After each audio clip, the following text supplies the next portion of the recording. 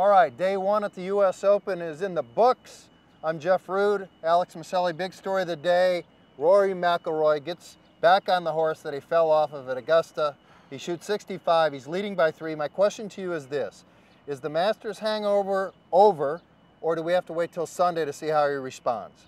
Both, I think, Both? actually. I think the hangover is over from what happened at Augusta in regards to him playing golf and playing good golf. Yeah. But when you get into a competitive mindset like that, at some point, some of what happened on the final round at Augusta is going to creep in a little, and he's going to have to fight it off. Well, a litmus test will come if he's leading on Sunday. I believe that's true. That is, you know, I mean, he's 22, Am I actually he agreeing appears with resilient. you? Yes, but yeah, I will we're agree kind with of you. agreeing. Okay. Okay, I mean, a masterful round today. I mean, he's leading by 3 shots. on. Afternoon. The score, it was harder, the wind blew a little bit, the greens were tougher. Hey, he had 17 greens in regulation. 65 at a U.S. Open, it doesn't matter where it is a great, great score. You got to give it up to the kid, and he is a kid still. Yeah. So we'll see what happens. But just think, I hate to do the if thing, but just think if he would have won. Well, then everybody would be talking Grand Slam. Wow, it'd be just. Well, all right, since and he he's, did, and he's right. certainly in that realm of how he's playing right now. Now that leaderboard, here's an interesting thing about that leaderboard. Next, tied for second, are surprise winners of majors. Y.E. Yang, 09 PGA, Schwartzel, surprise winner. I mean, Schwartzel shot a quiet 68, and then right below them we have another surprise major winner, tied for 4th, Louis. with Garcia's Louis. Right. So we have 4 surprises at the top of the board. McIlroy is a surprise that he blew it at Augusta, and then these surprise winners. I'm not sure. Well, see, that's what I understand. I don't think you can use the word surprise and winner in the same sentence. They're not surprise winners. Louis was a surprise. They're winners. Schwartzel was a surprise. But they're winners. But they were surprise. They won major Y.E. Yang was not a surprise. You're smoking dope. Hey, come on. Wait, should we talk? Should we tell everybody how much you lost on the Y.E. Yang how much bet? you pay for the pharmaceuticals is what you need to look in the camera and tell the people. Y.E. Yang, how much did you lose on Y.E. Yang at Hazeltine? I don't know what I lost on Louis is what I lost and on. that too, I know. Yeah, I don't know about what. Why are we talking about our little side bets? Let's put it. I don't think it's a surprise. Now you can't say they're surprises because they've won major championships. They were surprises when they won. What? But they're not now. No, they're not now. Okay, but now you break it down. But they are. All these guys are in a position to validate. McIlroy is trying to validate. No. Yang is trying to win another one. Schwartzel is another one. No, but it's another step. I mean, these guys were all surprise things. If you win another one, there's a validation. Two different things. First of all, same with Garcia. These guys have something to prove. Okay, all of them. Well, see, I don't agree with that. Louis Oosthuizen does not have anything to prove. He has a major championship.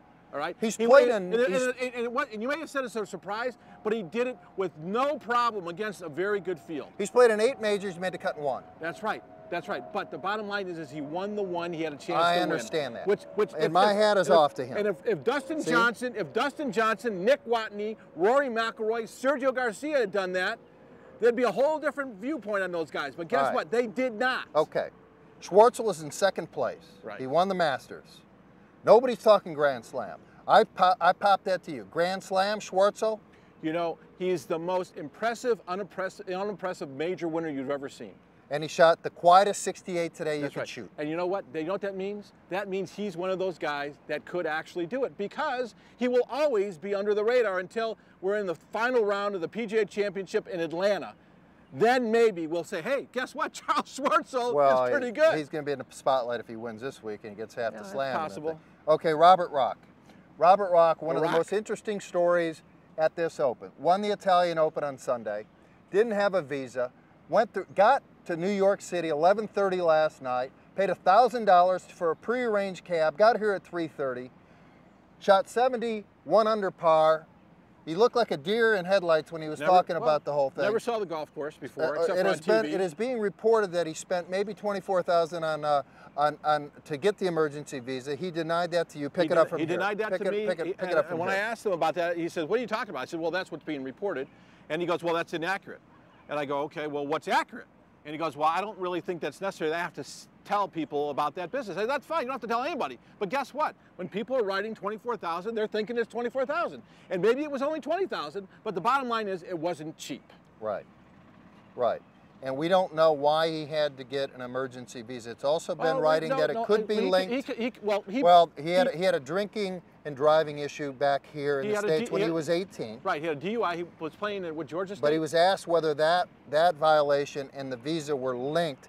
the reason he had trouble. He said, no, it just takes time for these things. You buy that? No, I don't. We're talking about a guy from the UK coming to the US, which happens all the time. It's got more to do than just, he didn't have a visa. First of all, the only way he needs a visa because he had the DUI. That's why he needs the visa. Now, it's not like they just say, well, we'll just rubber stamp you. They take some time to investigate. He said he was being interviewed on Monday in Italy. So obviously it takes well, that's what means it takes a little more time than just a day or two. It took over a week, which means they had to do the investigation, do what they do in the US, do what they do in the UK, and then give him the visa. Okay, 2 more topics. Bad day for the top 3 in the world. They're paired together in the morning. They tee off around 8 o'clock. Luke Donald and Keimer, they shoot 74. Westwood shoots 75. Between them, they hit 22 of 42 fairways. Your thoughts? Well, first of all, I don't know what happened with Luke Donald. Goes birdie on what would arguably be the 2 hardest holes on the backside, 10 and 11. Right. And starting the day. And then goes, what do you think, was it like 6 over on the next 7 holes? No, on the last 6 of that 9, yes. Yeah, it goes 6 over in the last 7 holes. Yeah, well, the last 6, okay. And one of them was a double, which I saw at 18. Without going in the water. Without going in the water. Right. So I mean, and then he picks it back up a little on the front 9, but the front 9 is the easier 9 out here by far. Right. So I mean, Luke Donald went from a 2 under on the board with everybody else. Everybody's going, oh, there's Luke Donald, to going in the tank. I don't know what happened there. Lee Westwood missed putts. Lee Westwood always missed he bogeyed putts. 4 of the last 7. Right, I watched it. And he chunked a chip. Yeah. He hit it in the 6 bunkers. Right. Donald, who's the best short game in the world, 3-putted twice. Keimer 3-putted twice. Westwood, it was sloppy. What we need to say is this: these greens are very young. They haven't matured. 2 years There's old. a lot of issues with these greens, but that being said, everybody has to putt. Okay. Last topic: the Americans. Bad day for the Americans.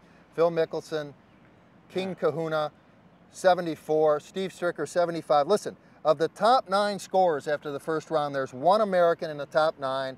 His name is Palmer. He's tied for 4th, and it's not Arnold.